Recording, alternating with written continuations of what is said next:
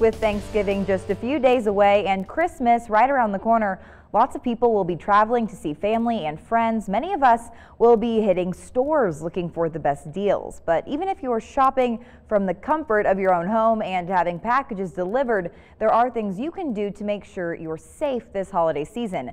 MTN's Jessica Nelson spoke with Helena police.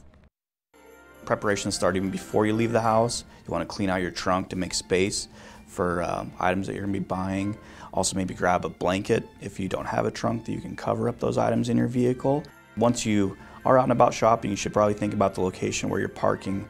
Make sure you're in an area where there's probably surveillance cameras from the store, that there's people around, and travel very lightly with just some identification, with credit cards and a check, things that can be traced. Cash can't be traced once it's stolen.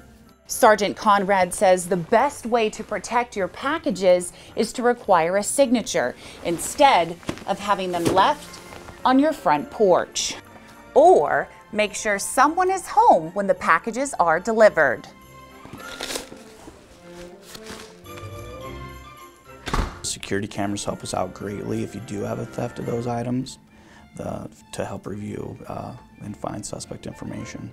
I know that people are going to be very busy and excited on Friday, but they need to just kind of take a second, look around them, be aware of their environment and what they're doing, and think beyond Black Friday deals.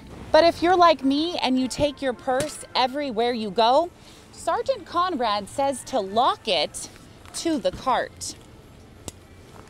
Shopping safely in Helena. I'm Jessica Nelson, MTN News.